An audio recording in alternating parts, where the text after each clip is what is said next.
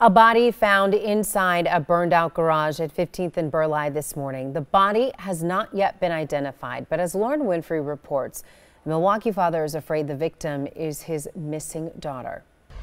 This is an emotional day, not only for the family questioning whether the victim is their loved one, but also for neighbors. A woman walked past in tears, not because she knows the victim, but because she says she's tired of people dying in Milwaukee. A frantic father canvassing a neighborhood, praying the body of a woman burned in a garage overnight doesn't belong to his missing 16-year-old daughter. I've been running around all night.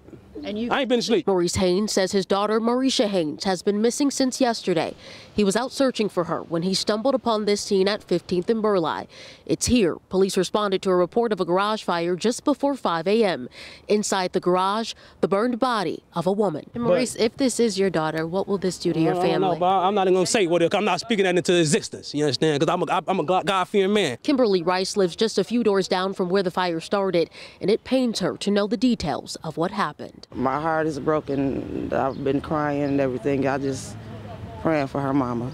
Police have not yet identified the victim, but Maurice says he's offering $2,000 to anyone who has credible information that might help him find his daughter.